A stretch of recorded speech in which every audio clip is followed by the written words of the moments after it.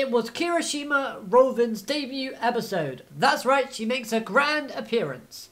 Plus, we got more London mystery and a possible link between the unnamed purple female character and Goha. All while setting up a 2 versus 1 duel with Yugioh's life possibly, and maybe quite literally, hanging in the balance. Hello everyone and welcome to Dueling with Downton, and today we're here to talk about episode 21 of the Yugioh Go Rush anime series. A really good episode that helped to expand more of the plot, while also explaining a few details and updating the opening slightly. So let's start off with the opening, as we got a small update showcasing more up-to-date ace monsters, replacing the ace monster of Kawitel and Misoko, aka Flatwood. And of course, Manya's monster is gone as well. We now instead have showcasing Red Boot, Joint Tech Triceratops, and Manabu's new dragon, making it so that he has 2 ace monsters in the same opening. Plus, we also have yet another silhouette monster introduced, which looks to be Rovin's ace, based on the kind of guitar elements that we see accompanying the silhouette. I thought it was rather odd though that we do still get to see Meek-chan in the opening, making me believe that maybe Chupataro might appear and kind of get involved with the story. I get why we still see Requiem, because obviously Zawaijo is going to be an important character moving forward, but still, Meek-chan surprised me a little bit. In all honesty, I wouldn't be surprised if he was a bandit in disguise, waiting to get revenge on Rovin for being more popular than Meek-chan. Now then, onto the episode itself, as we go to the Goha HQ building in search for Yugioh, and we see a close-up of a person sitting in an office chair wearing a long-sleeve burgundy jacket, just like the one we see the no-named girl with purple hair wearing throughout the series so far. So could this be implying that she's a member of Goha, or is she simply just working there as like a part-time employee? I think it's more likely that she's actually a member of Goha simply because of these facts. If she's sitting down in an office chair, then it means she's a bit more important and she's not just some regular staff member. Like, how would she get in there? Plus, we still don't know her name yet as of this episode, episode 21, so it's possible that they're keeping her name a mystery because she's related to Goha. Or we actually see her interact with London in the episode that London goes to UTS to actually, ask UTS and give them that mission. And we know that Goha Yuna is, in connection with Kirishima Rovin. So, wouldn't it make sense if another Goha is also in connection with another Kirishima in the form of London? As a side note though, I could be wrong, but wasn't the Goha answer machine message the same voice actor that voiced Kaizo? Like, again, I could be wrong, but it sounded very much like Kaizo's voice when Yuumu and Yuhi were hearing the kind of "sorry nobody's home" message. Now then, Yugioh going off on his own makes sense, and it goes along in a way of showing how important his duel disc is and how important rush dueling is to him. Like I've said before, Yugioh wanted to use rush dueling as a kind of peaceful method for stopping war/conflict, and without it he can't achieve that, nor can he bring peace to Valgir.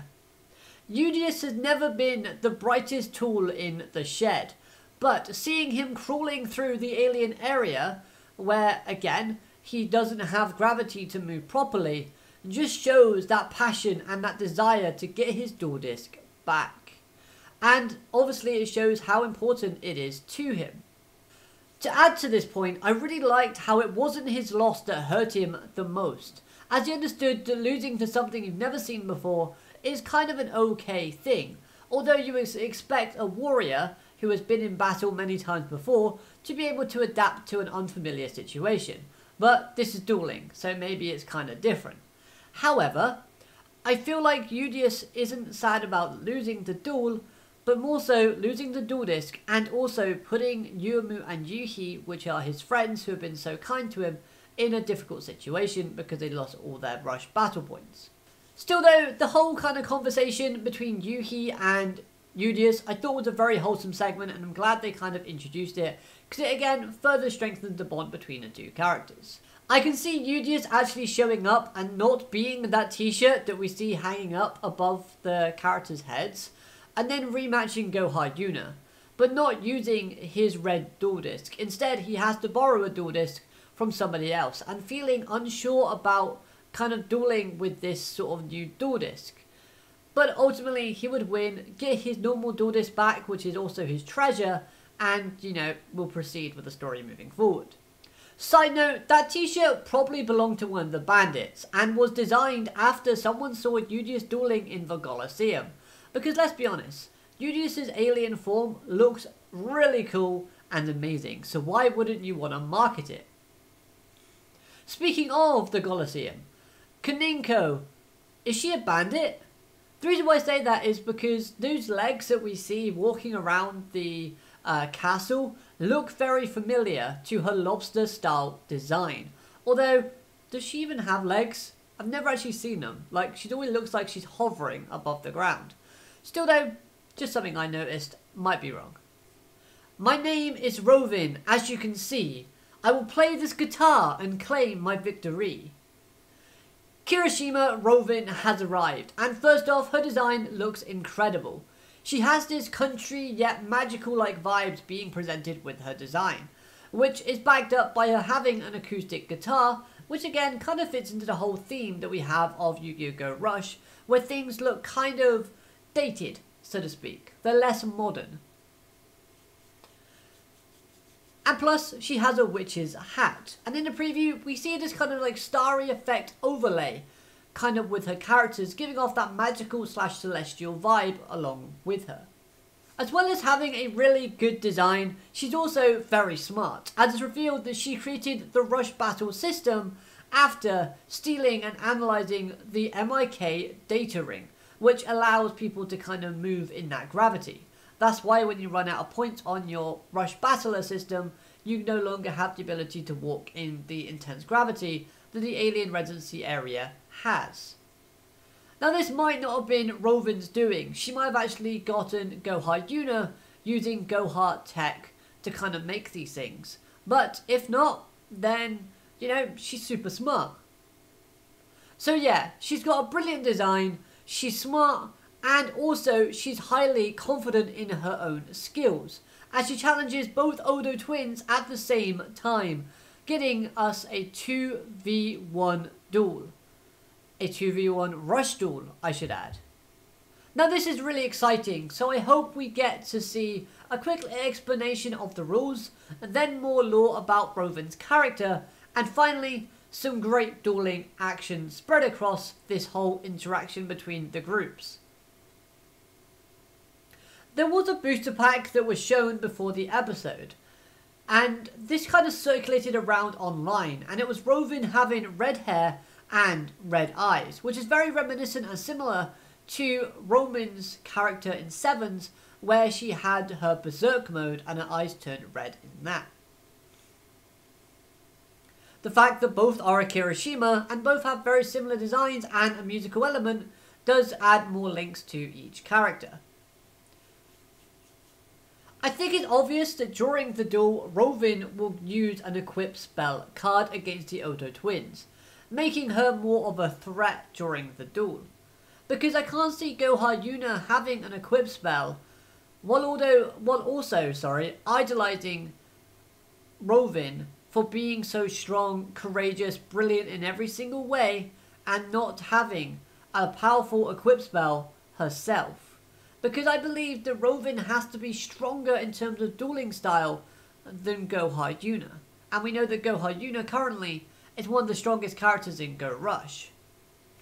I think it would be awesome seeing Rovian's Ace Monster get like a new guitar or a new musical instrument when equipped with an equip spell card. On the topic of equip spells, I think it's really cool seeing how no one knew about their existence in Go Rush. Because with this information, with the information as well that the characters believe that once you use a spell or trap card they go straight to the graveyard, this opens up the possibility for in the future to introduce continuous traps and use that method as a way of making a character stronger and catching our heroes off guard. Plus, I like the fact that equip spells aren't something new that's going to overcomplicate the format of rush dueling, but it will also help to make archetypes more powerful, evenly. And by that I mean it's not going to give too much favoritism to one particular archetype, making it so that everyone has to use that one archetype in order to kind of keep up to date and be as powerful as they can possibly be. Moving along now though to London's character, as the show continues to build up the mystery surrounding him even more. If the person in the Go Hut building is the no-named purple-haired girl that we've seen throughout the show, then this could add to the reason as to why he was interacting with her before offering UTS their mission. Plus, we know now that he's gone somewhere completely off the radar, because nobody knows where he's to. UTS can't get hold of him for payment, and Manya has been left with all of the annoying management work because he's gone off the radar with her. As a side note though, the kind of wholesome interactions between Manya and Yumu I really thought was a great element to the episode, and I'm glad they introduced that. Now my question is though, did London know about Go Hut Unit's obsession with Rovian and order UTS to find Go Hut Yuna so that it would lead them/him to Rovian, allowing him to see her once again? The two share the Kirishima name and both are human. Because let's be honest, does London seem like a skillful enough duelist to be able to earn the macho rank? Because he certainly wouldn't want to mess with the macho gate if he, isn't that great of a duelist. And maybe after observing UTS's group and their dueling skills, against the like of Meeg-chan, like the duel against Yugioh, like the duel against Manya, London has experienced duels from UTS in where they've overcome the odds and been strong in doing so. So he probably thought they would be able to make it to macho rank, thus have more of a chance to lead him to his real target in Rovian. Honestly, I've got no idea, but I'm loving this added layer of mystery to the character and the series in general, making me a little bit more excited to see London when he next appears, which is something I didn't actually expect to be saying from this show. Now, who else thought that Manabu was looking like a father figure to UTS while he was on the train? This was a really sweet moment from this character, because he's a guy that likes to act like he doesn't care, but we all know he certainly does. Although seeing Eudis's ship with watery eyes was a really hard thing to watch throughout this episode, because it was just so cute, but then you really want to help them find Eudis, because, why wouldn't you? Plus, seeing all of Yuumu's expressions in this episode, whether that was her showing her determination, her teasing Yuhi, or even trying to get help from the Jersey Devils in acting kind of cute and innocent, I thought was great for her character, as it added a lot of fun and entertaining moments. It also added a bit more depth to her character by showing her range of personality. Also, most of those segments were, again, just entertainment, so I'm happy to see it. Now I think that just about does it for me on this review for this episode. Overall, I very much enjoyed this episode, and I can't wait to see what happens next with this 2v1 duel against Rovian and the Odo twins. Rovian doesn't seem very evil, so to speak, but I guess obviously the main thing is the twins think they're going to try and save Eudis, and we need to get that kind of clear up as to why Rovian's there. We need to learn about the duel disc, we need to learn about why Yuna has Seven's Road Magician. We need a lot of kind of questions answered, and hopefully we'll get that in the next 3 or 4 episodes.